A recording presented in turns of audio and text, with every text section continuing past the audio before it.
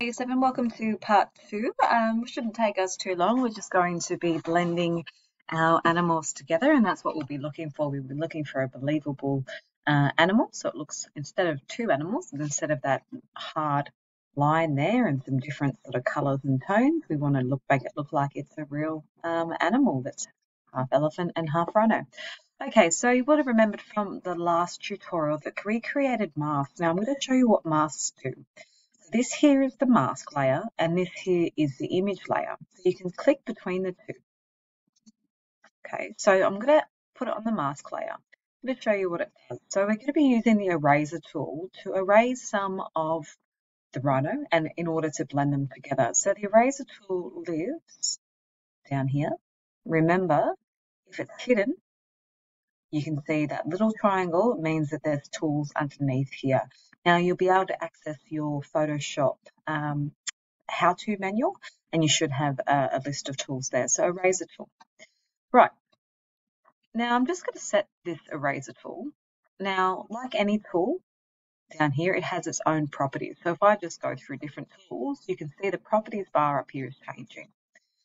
So I'm just going to change the size of my eraser just to show you the different sizes. Right, I'm going to have it probably about, yeah, that size is good for now.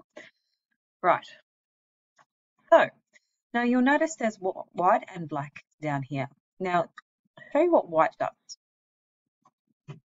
White deletes. So you can see I'm deleting, deleting, deleting. And you can see it's quite a hard edge on that deletion. So it looks like there's spots there. Now watch what happens when I change to black. Just take note of this over here. See some little spots over here. When I change to black, to do that, you press this little arrow. You can see it's changing from white to black. When it changes to black, and I click over those spots, it's actually putting my animal back. So you can see how this is a safe way to do it, because if you delete it, you can always put it back. That's on top of course, using our history panel here that you can see I've done a lot in our history panel. Okay, but it only goes back so far, so do be cautious. Okay, now if I'm going to try and do a nice blend here, I'm going to change it back to white. That's not a nice blend. You can see they're very, very hard edges, and it deletes 100%. So what we want to do is make it soft edge, and delete very gradually. So I'm just going to put those back. Put that back and start again. Right, go back to white.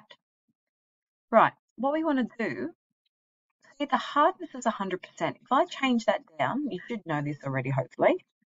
You can see it's a nice soft, Control-Z. It's nice soft edge. Okay, so we want to turn the hardness all the way down to 0. So it's really the softest brush we can get. And now these two settings here, opacity and flow, that changes how hard the rubber works. So we want to do it nice and gradually. So I probably recommend setting it to around 20% both. You can have a little play around with this. If it's taking you too long and you're finding you have to click and click and click too many times, you can always turn that up. So I might make my brush a little bit bigger. A little bit bigger. Okay, now I'm going to start clicking. We can see that's not working because it's on black. We want to take away, so we want to rub away, so we're going to use white. Now you can see it's working. I don't know if you can hear me clicking this many times, but it's very, very gradual.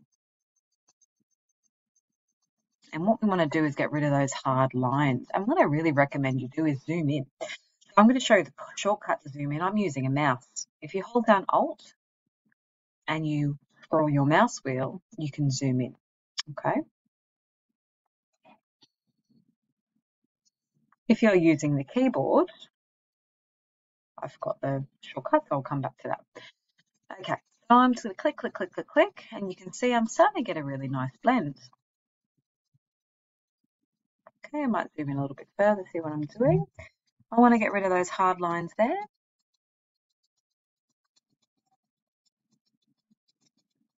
And there'll be times where you need a smaller brush. There'll be times you need a bigger brush. Now what you can see that I've done there, I actually deleted too far in there. So you can see I've started deleting and it's gone transparent behind it. So I'm going to get my black and I might turn my brush a bit smaller. And I'm going to bring some of that back because we don't want to have our rhino being see-through.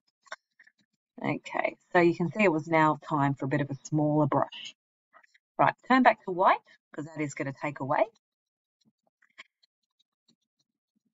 I think I might turn these up a little bit. We might set them to 30 and 30-ish. Okay. All right, now we're starting to get rid of that line, which is great.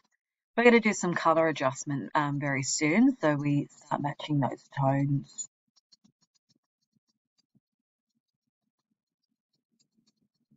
There we go, that's looking good.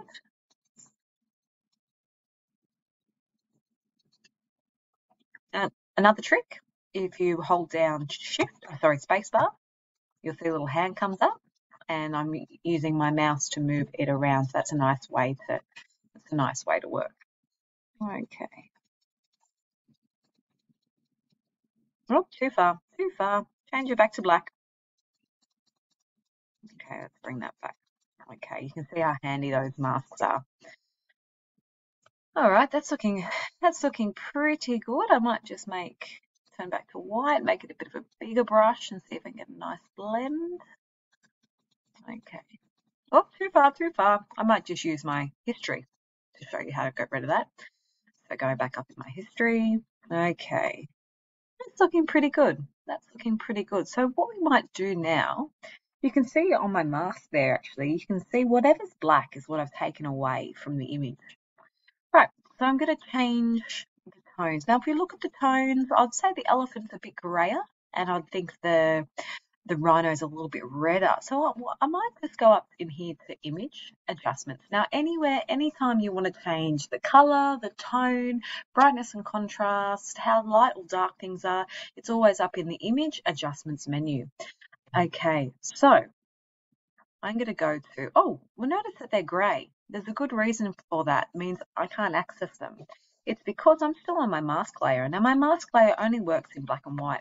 Anytime I want to adjust the color of an image, I need to make sure that I click on the actual image layer. So you'll notice image adjustments. You'll notice I can access them all now. I'm just going to try something. I'm going to go hue saturation. I'm just going to turn the saturation down now. What it does. If I turn it all the way down, saturation means how saturated it is with color. I mean, we don't want to do that. It's a little bit surreal, isn't it?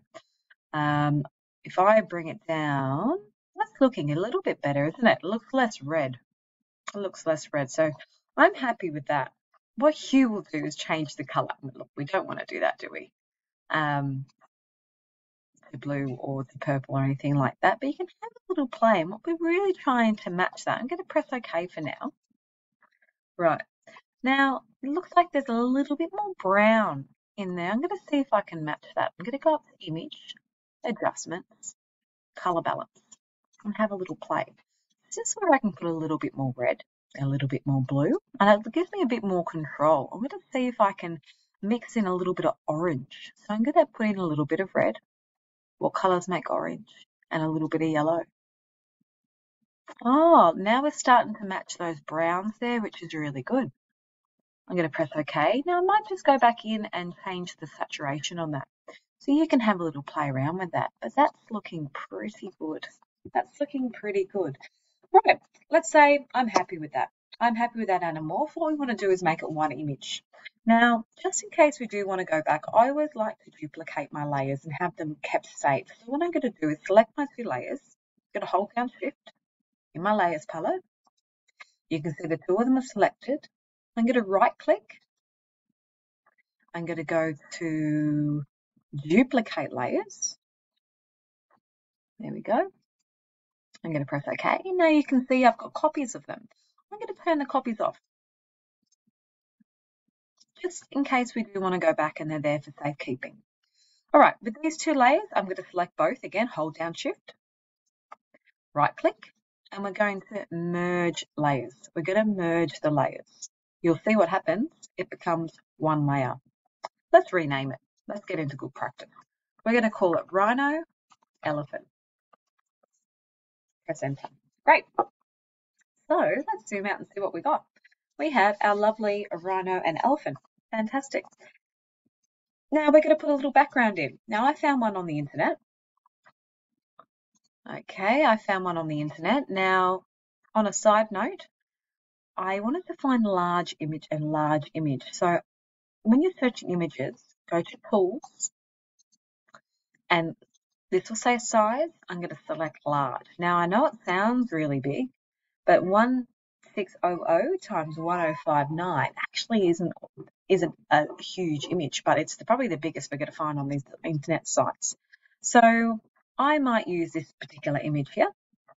So where is it? So just find that one again. It was a good one. Where was it?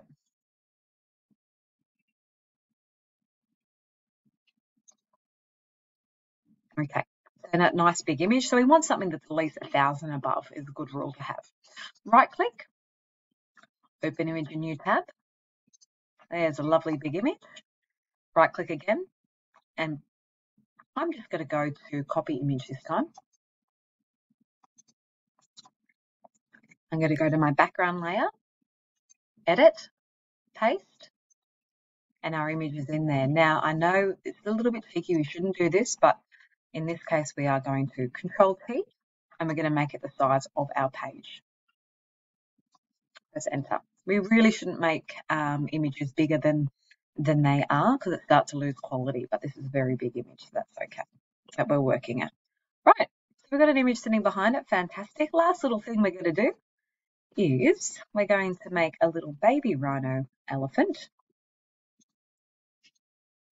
Just say, however, just say for example your layer got inserted there. I'm sure you know how to do this, but we want to put our background behind or under our rhino elephant. Okay, I might make him a little bit smaller, Control T. Right, now I'm going to make a little one. So I'm going to duplicate that layer again. So we should know how to do that. Right click, duplicate layer, press OK. And now we've got two of them. Let's move him across. I'm going to make him smaller, Control T.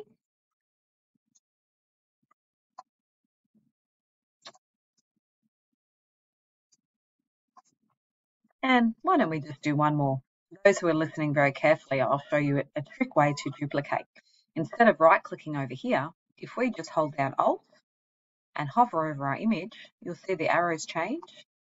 And if I click and drag while holding down Alt, we have a rhino and two little twin elephants. Right, all done, well done if you got to the end there. We're just going to